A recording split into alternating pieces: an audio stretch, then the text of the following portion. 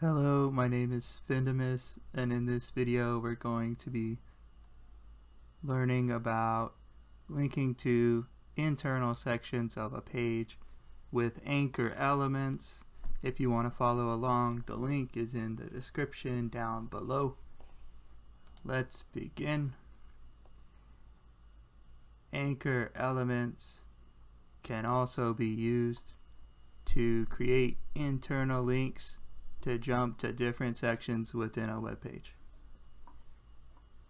To create an internal link, you assign a link's href attribute to a hash symbol plus the value of the ID attribute for the element that you want to internally link to.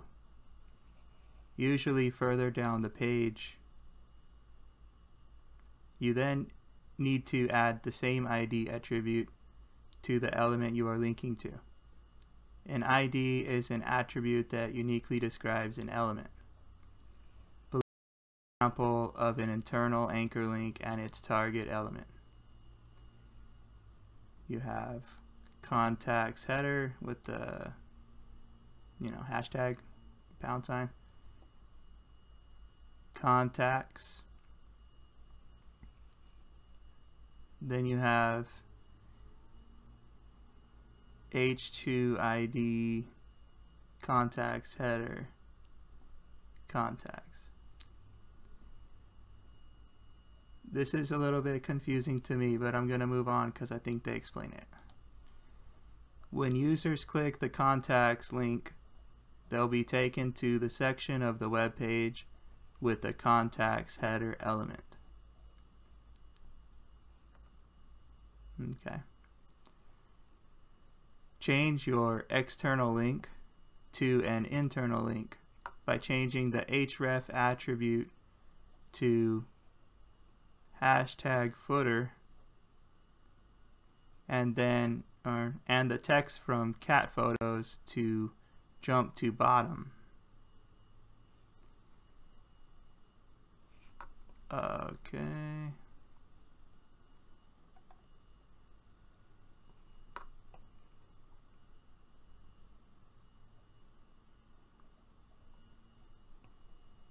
Let's see here. Change your external link. That's this one here. Wait. Cat photos. Oh, okay, yeah. It's this anchor, not the image. If you change this as the image to this cat here, and this is your cat photos. Blue click button here. External link. Blue clicky button. Alright. So let's change the external link, which is right here. The freecatphotoapp.com. We're gonna delete that and we're gonna change it to # hashtag whatever it is, shift3 key. And we want that to say footer. F-O-O-T-E-R.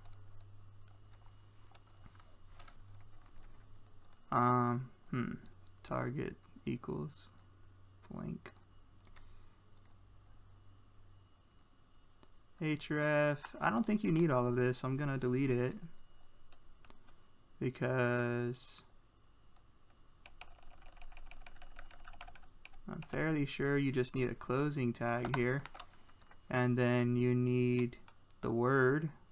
So no space there. The word they want is jump to bottom, is I guess 3 words. So the text jump to bottom, and then the closing anchor element. I keep saying tags. I guess I need to get used to the verbiage. Like I said, I'm still learning. As we learn through these lessons together, I will use the proper terminology. So now we have a jump to bottom button, and it should just, when you click it, it should move you down to the bottom. But right now it doesn't because we don't have the second target element. We have the internal anchor link we just created. So now let's create the next part, which is, let's see here, remove the target equals blank. This causes the link document to open in a new window tab. So this attribute would cause the linked document to open in a new window tab. We don't want that. Then add an ID attribute with a value of footer to the footer element at the bottom of the page. Okay. So we're going to add an ID here. I'm just going to go with what they have as the example. I'm not sure if it has to be an H2. Can it just be an anchor? I think it has to be an H2. I'm not sure. That's something we can experiment with. So H2 ID equals, and honestly what I'm gonna do is start this on a new line. Just to clean it up a little bit. Let's see here. ID equals, and we're gonna put footer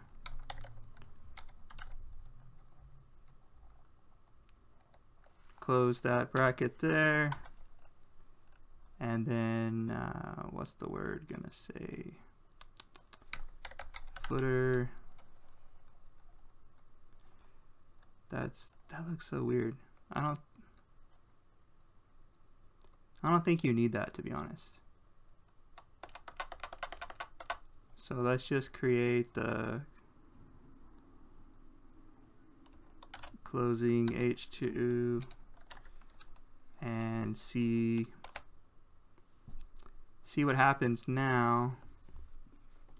So if you click this, I mean the web page, can I zoom in? Okay, click it. Yeah, it'll jump you down. You click that, it jumps you down to the bottom. That's a good way to test it. And then the other thing I wanted to test, like I said, does this have to be an H2? Can it be an anchor element instead? So we changed the code for it to just be an anchor to match. And it looks like it still works. You can put words if you need to, but the words here at the footer are actually their copyright cat photo app, so I didn't really think we needed any more words. Let's see here. There should be only one anchor tag on your page. Okay. There should be only one footer tag on your page. Okay, so that means I can't have a second anchor. So what we'll do here is we'll just do footer ID equals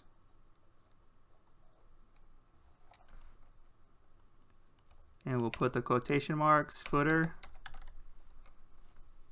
and we'll get rid of this whole section because we can only have one anchor tag and one footer tag.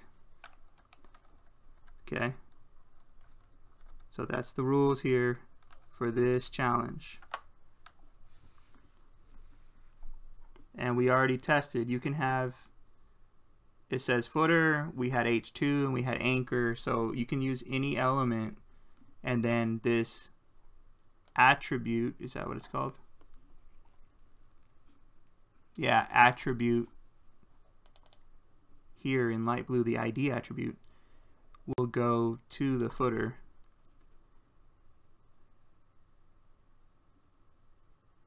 And it just opens and closes like a regular.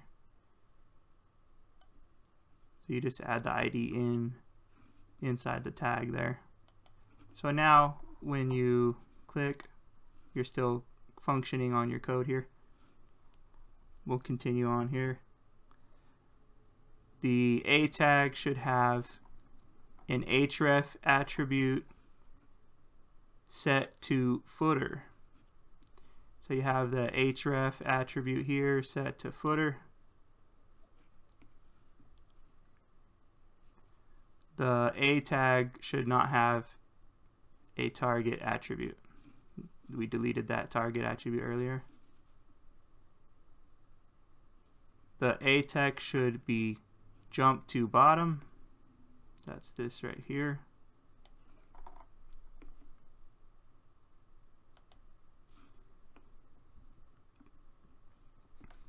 The footer tag should have an ID attribute set to footer. And it has the ID attributes equals footer here inside of the footer tag. Trying to get it to highlight there. And now we will run the test since we checked all the objectives. Sonic boom! There it is. Good job, everyone. That's going to be the end of this lesson from freecodecamp.org. I'll take us to the outro. Thank you for watching. If you feel this video was helpful or you liked it, then click the like button. If you want to see more content like this, then subscribe. And if you have any questions, post them in the comments down below. I am Findamus, and I will see you later. Have a good day, everyone.